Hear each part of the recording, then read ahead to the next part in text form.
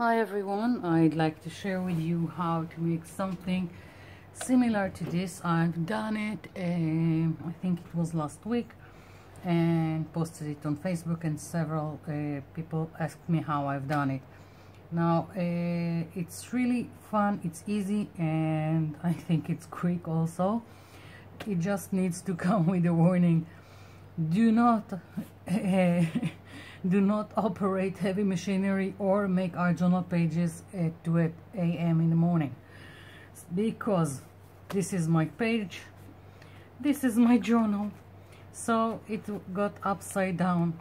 So let's for the demonstration we'll flip it again, and I'm going to use other colors. Now this one was I used acrylic paints, because acrylic inks, because it's easier, they are already fluid, and it's easier to use this technique. Well, this technique is more like smearing paint, so I don't know if you can call it a technique, but not everyone has acrylic inks, so I'm going to use just plain acrylics. And I've picked this these are all local brand from the cheap store, so I don't have anything to say about it. I've got this pink, this gray, light blue, and this purple. And what I'm going to do is I'm going to put a little bit here on my mat, and I'm going to add water so they would be more fluid. And let's take some brush and mix it.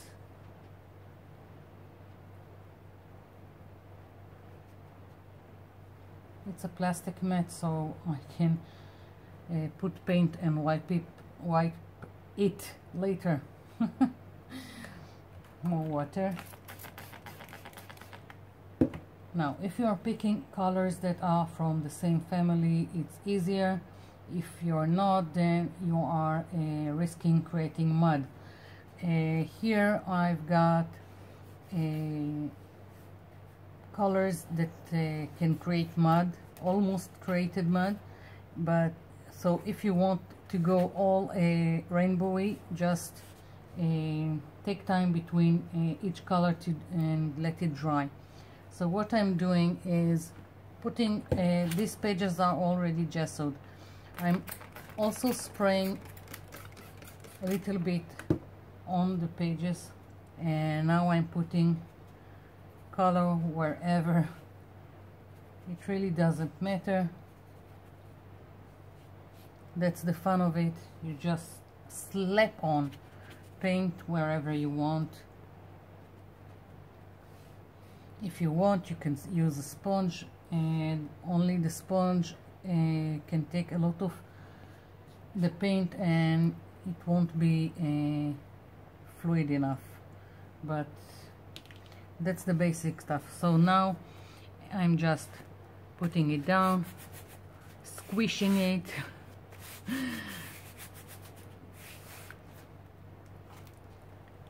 And here we go.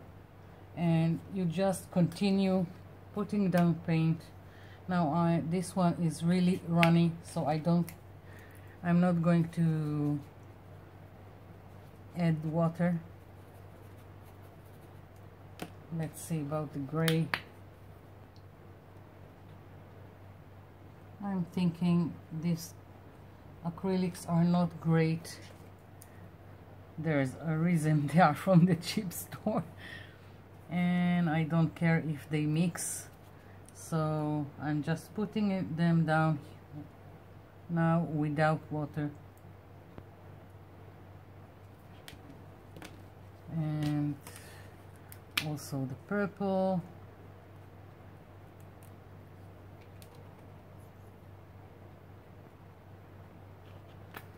No reason, no, just having fun, putting down paint.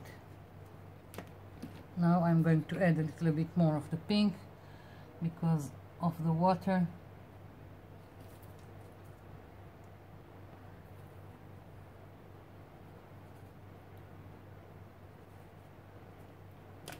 And now I'm going to squish it again, only I want something underneath, so when the paint is going to run outside it won't be on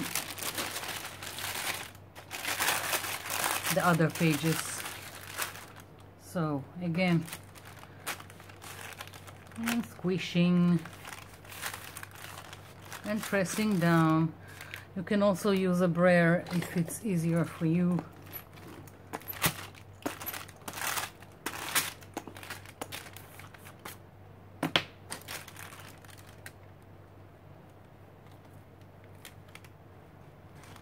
So quite a different outcome from what I've got here. You can work with that. It's also nice and interesting, or you can just use your fingers and again just have fun. Whatever you like. If you like it smeared like that, if you prefer it as it was, it's up to you. It really doesn't matter. Just laying down paint, and I can go and take and move the paint wherever I want.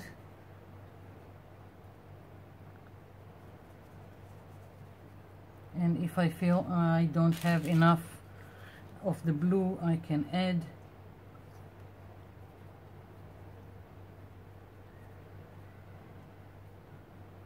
And do whatever I want.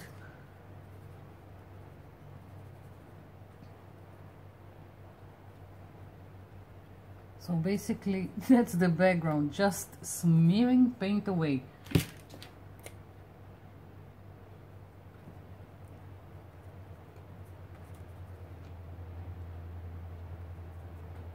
Don't know if you can see this, but even when I'm using a lot of paint with my finger, it's not great, because these paints are, well, they are not great, but just for this it's good enough for me, for this smearing. And I can blend between the colors if I want to. And I can also take marking tools and go on top of it. It's all wet. I can take a brush and make some kind of a print. I can take a sponge and dab a little, just so there won't be my finger print all over this page. Whatever you like, you can do. Smear paint.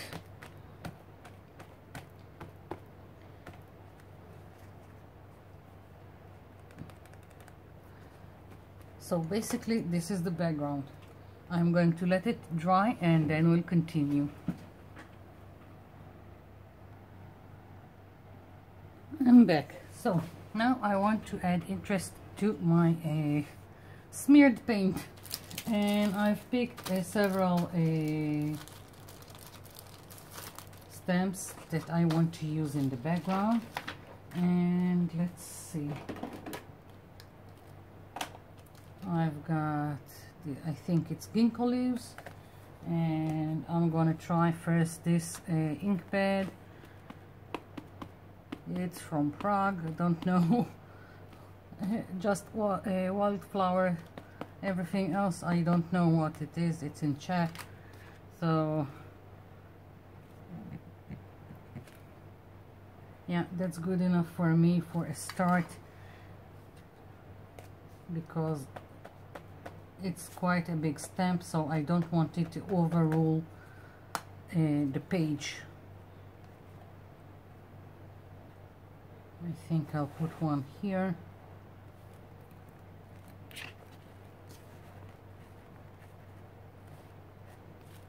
Yeah. And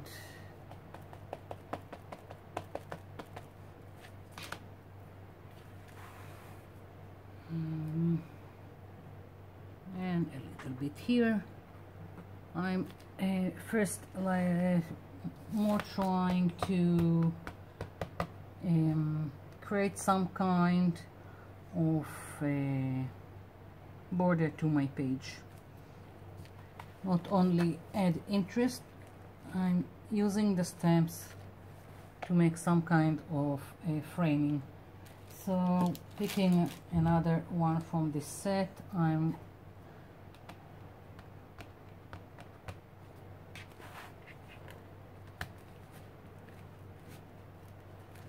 here we go.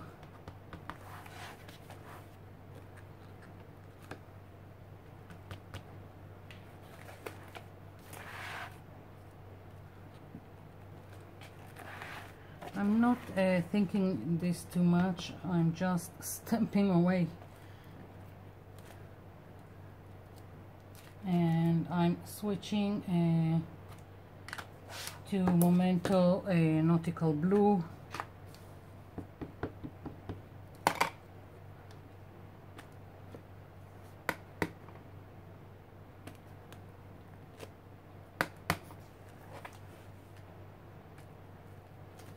And I'm just randomly stamping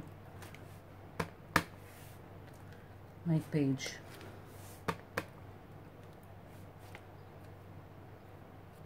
It's always difficult here where the fold is, so I'm doing it manually, if you can call it that. Okay. Little bit more here, and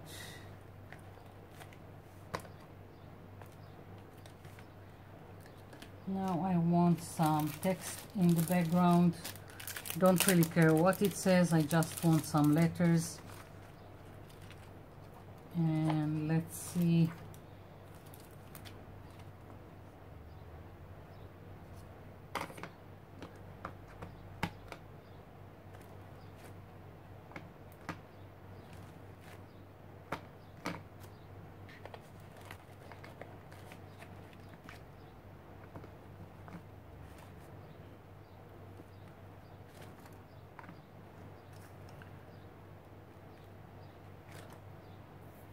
This is so much fun. Just not thinking, doing, don't care.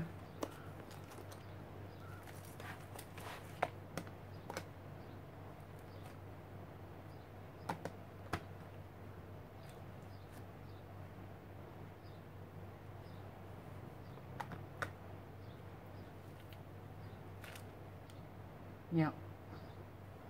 A little bit more here.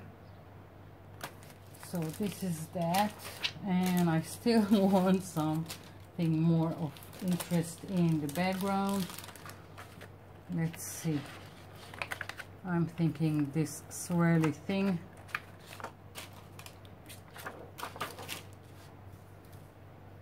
And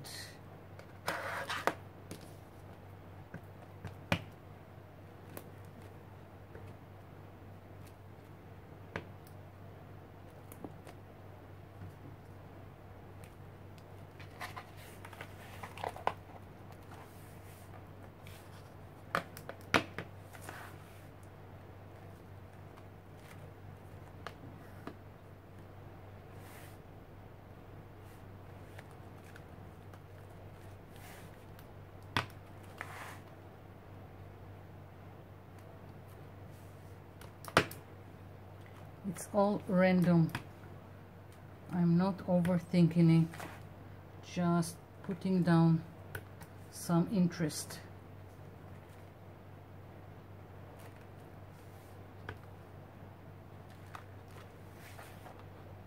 It doesn't even have to make a fine print of it. Okay, so this is my background, and now I want something on it for interest, like I've done here with the butterflies, and so they will stand out more. I took a little bit of gesso with my finger and made those circles. Now you don't have to use your finger, you can also try. And if you have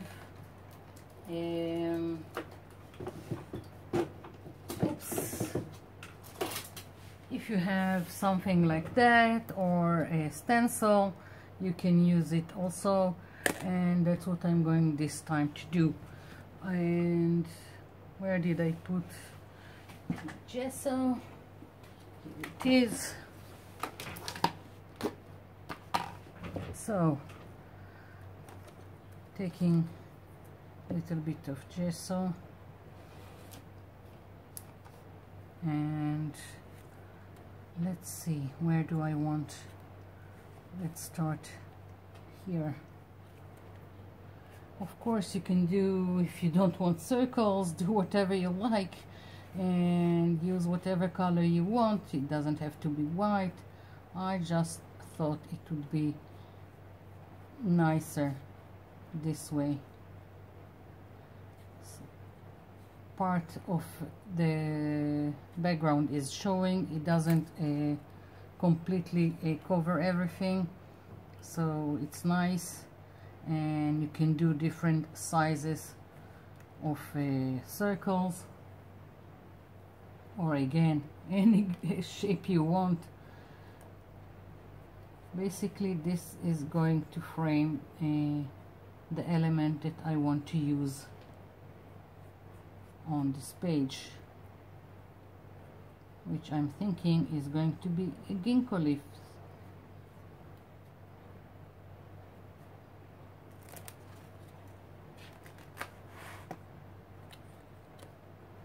Here we go.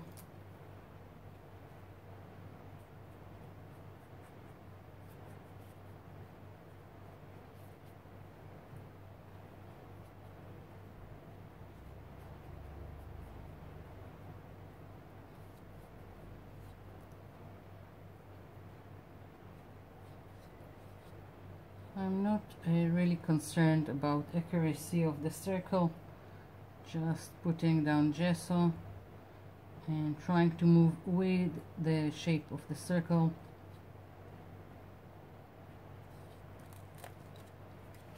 You see, it's not an accurate shape. I can fix it or I can leave it. So let's see, another circle here.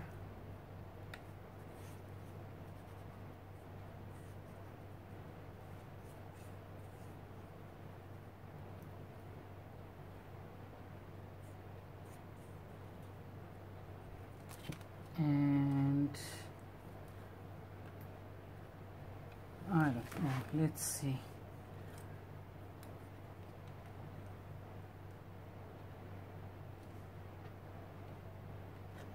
Not sure. It's not planned, just trying to make something nice. Okay, let's do one here.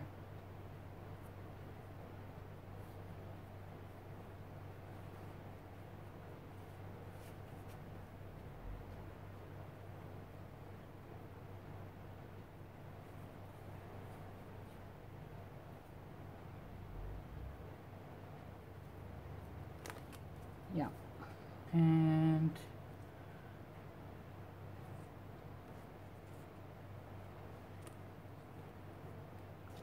going off the edges, I like it, and just another one that will go off the edges here.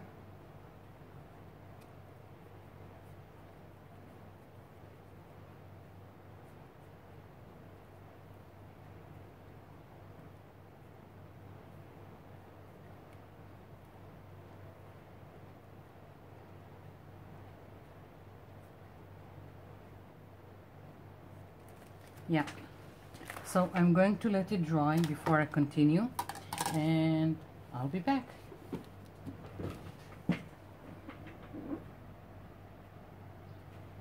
I'm back. So Now I've got this stamp of ginkgo leaf, and I want it in my circles that I've made, and let's hope it will work. It does.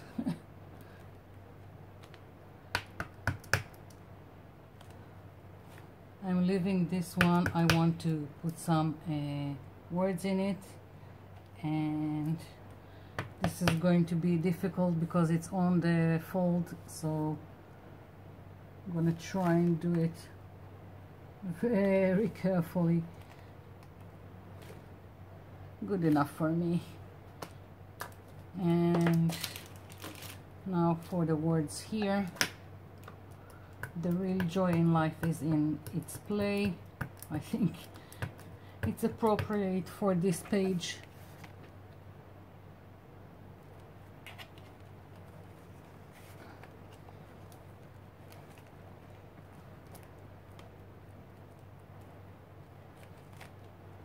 Okay, so maybe I will have to go over it because the print is not great.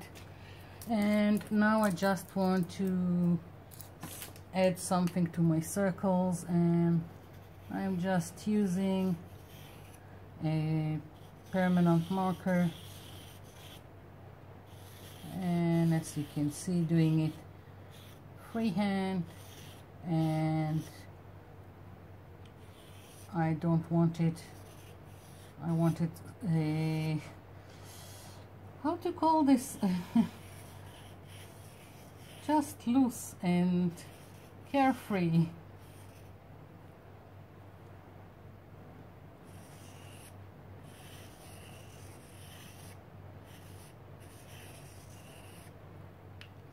And just some kind of border, again playing.